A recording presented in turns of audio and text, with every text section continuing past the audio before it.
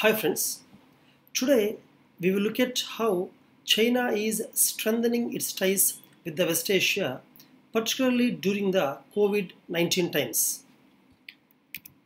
See, this is broadly the West Asia, also called as the Middle East. It starts from Turkey, then the Syria, Lebanon, even the Israel is a part of it. Israel, Palestine, Jordan, Iraq, Kuwait, Bahrain, Qatar, UAE, all the GCC countries, Saudi Arabia, Iran. Of course, Afghanistan is mostly considered as a part of the South Asia.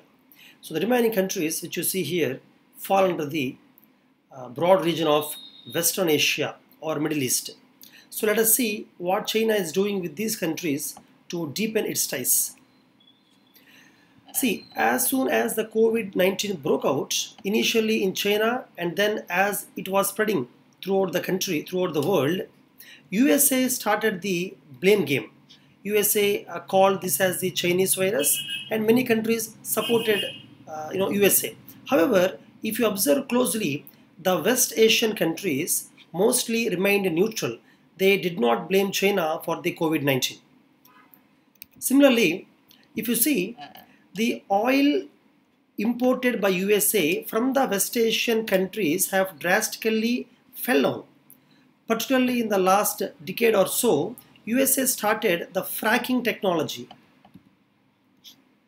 for the shale gas, and also USA is exploring and exploiting its own petroleum, due to which its dependency on the Western Asian oil has fell down, and this gap has been filled by China.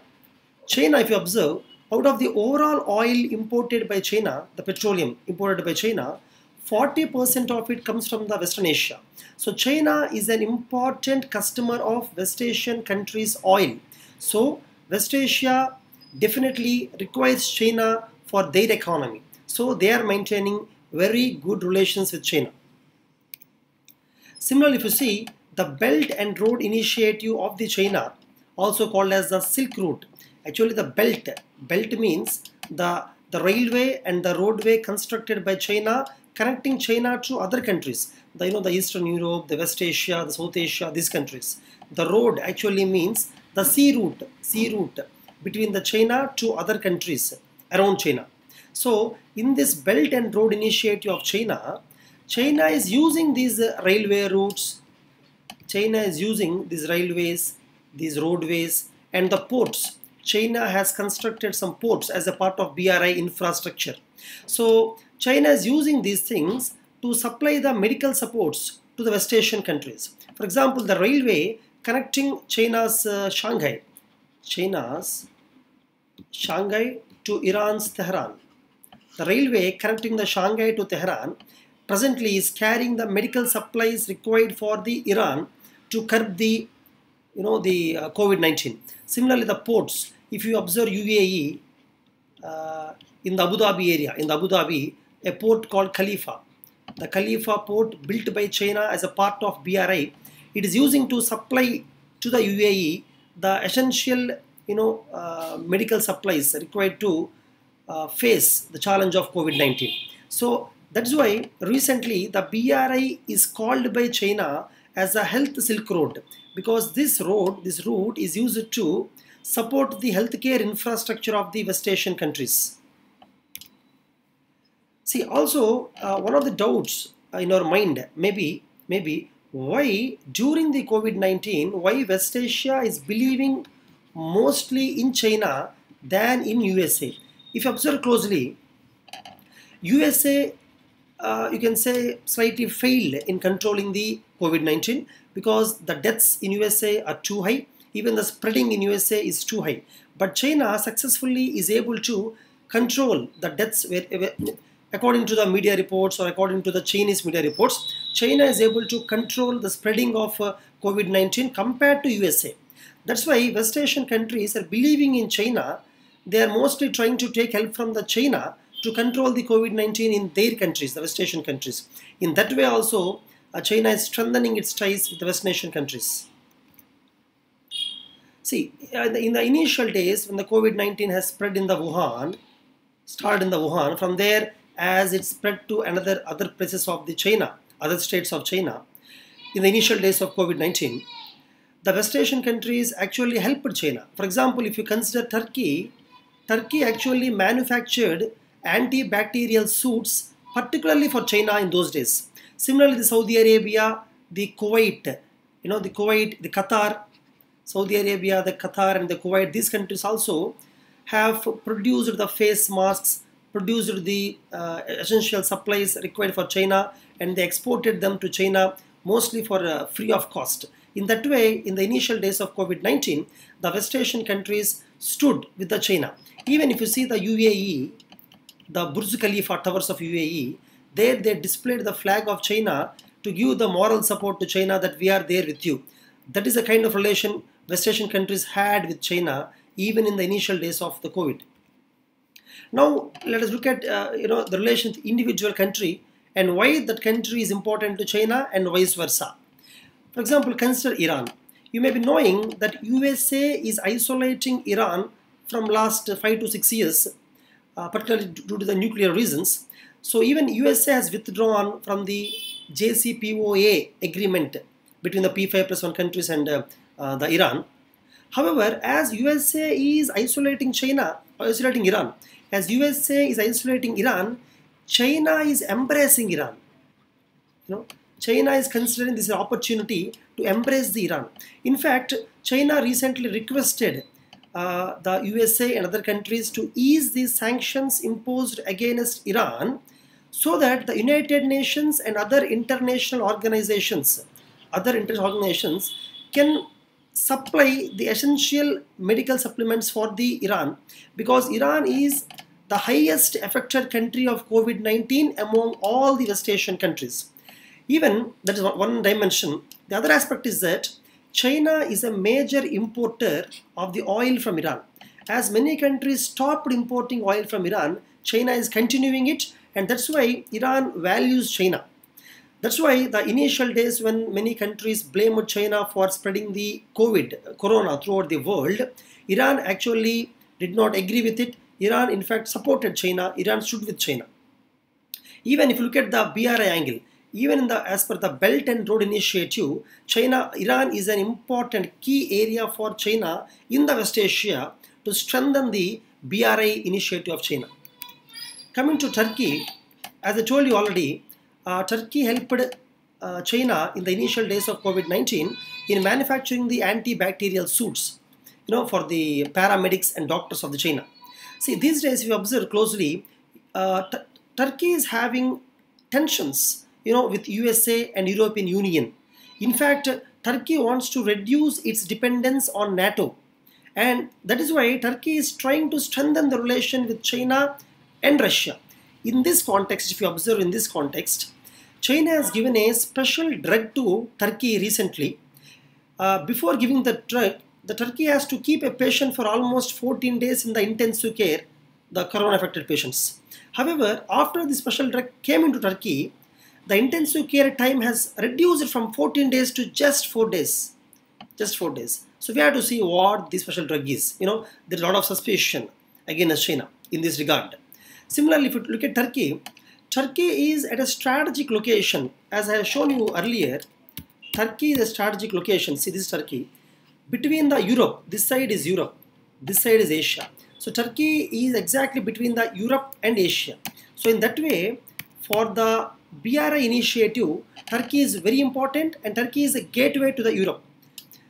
Also, but there is one, the negative aspect in the Turkey-China relations. That is, in China, there is this Turkic language spoken Uyghur Muslim population in China, and China has kept them in the mass detention, and China is mistreating these Uyghur Muslims who are of Turkic ethnicity.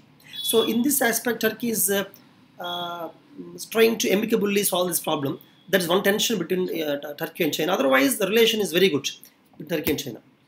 And if you consider other countries of West Asia like Iraq, the Lebanon, Syria, Palestine, if you observe, these countries are mostly because of the ISIS. Because of this, these countries are mostly conflict prone.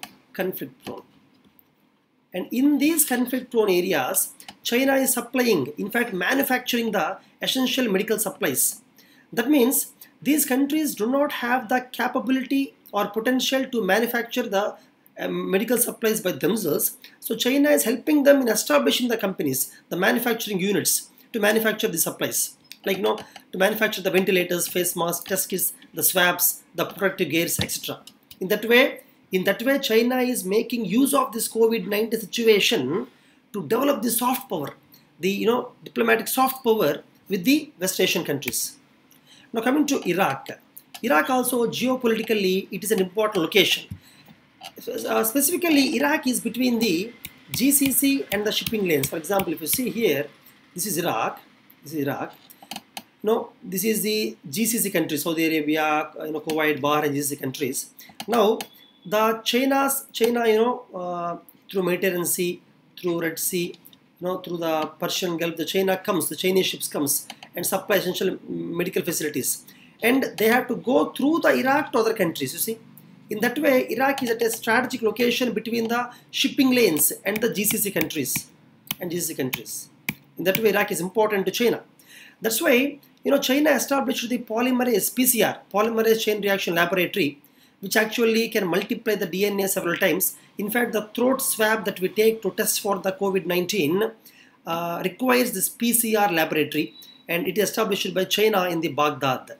In that way, China is helping Iraq. Coming to Israel, as you know, Israel is a very close ally of USA. Definitely, it's difficult for China to make inroads into Israel, because definitely Israel will look at China with suspicion, and also USA mostly will not allow Israel to develop good relation with China. However, friends, China has brokered a deal with the Smart Aid. Smart Aid is a healthcare company of Israel. China partnered with this company, healthcare company, in establishing the medical infrastructure in the research and development and science and technology collaboration.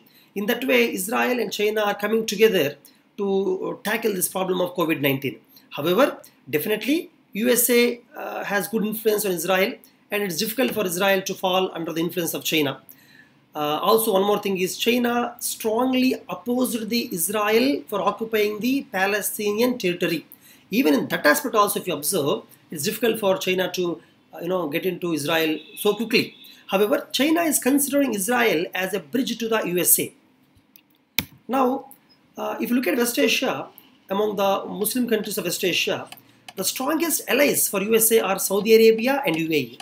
So definitely, the eye of China will be towards this Saudi Arabia and UAE. So if you observe, with Saudi Arabia, China has made an agreement of $250 million agreement to manufacture 9 million testing kits for COVID-19, and almost, so I think 6 to 8 large laboratories have been constructed by China in Saudi Arabia, with a capacity of testing almost 50,000 COVID people. 50,000 people can be tested on the same day for COVID-19, for Corona. So in this way, China is utilizing this COVID-19 to become a good ally of Saudi Arabia. Even UAE, the United Arab Emirates, the United Arab Emirates, the UAE also, if you observe, one special aspect of UAE is that among all the West Asian countries, most of the Chinese nationals stay in the UAE.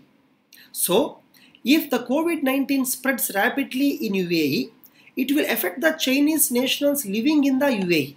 Okay, in that way, China wants to support UAE in controlling the COVID-19 spread so that it can save its people, the Chinese people.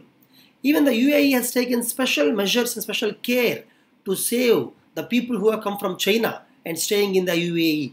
In that way, the soft power of China is spreading across the West Asian countries. One other aspect that we have to observe in the China-West Asia relation, without missing it, is definitely the gap created by USA.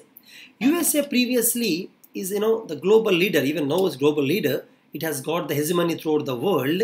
But presently, the China is grappling under its own domestic crisis because of rapid spread of COVID-19 and several deaths.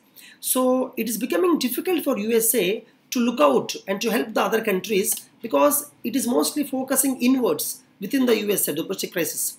The another aspect is Trump. The Donald Trump's attitude towards this traditional allies of USA is slightly different from the previous governments of USA. That's why many countries, the allies of USA, are slightly afraid whether the USA will continue a good relation with them in a long term. That's why they are trying to develop the relation with China too, so that they can balance this gap.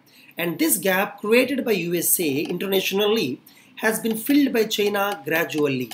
How? For example, particularly the non-interference policy of the China is liked by most of the countries. As you know, China's non-interference policy says that you should never interfere in the domestic politics of the country, whereas USA rightly interferes. China do not interfere according to its old policy. However, now it's different. For example, recently if you see in some of the African countries, China wants to protect its investments. So it has deployed some military. So this non-interference policy is not really followed. However, broadly if you observe, the non-interference policy of China is liked by the West Asian countries. That's why they are most accepting China as their partner, an ally, economic partner. Also, in the conflict-prone areas that I have shown previously, the Lebanon, the Syria, the Iraq, in these conflict-prone areas, whatever help China is doing to these countries, China is able to publicize that effectively using its Arabic language outlets. Within the Chinese media, there are some outlets using the Arabic language. China is using these Arabic language outlets effectively to develop that soft power among all these West Asian countries. China is in fact trying to improve its image as a global power. As we know that mostly we all do not consider China as a responsible global player. So China wants to recast its image as a responsible global player. So friends, finally conclusion. So do you think China can replace USA? Because of this COVID-19, can China replace USA in the West Asia? I think not really. Though I have talked for last 15-20 minutes, I don't think China can really replace USA just because of this COVID-19, because there is still a lot of suspicion against China. Even now, several countries think that China is mostly self-centered, and in that way, they look at India in a better light. They look at India as a country which, along with trying for its self-development, also extends helping hand to other countries. However, India should still learn some lessons from China in how to make inroads and how to develop deep ties with the Western Asian countries. Friends, thank you.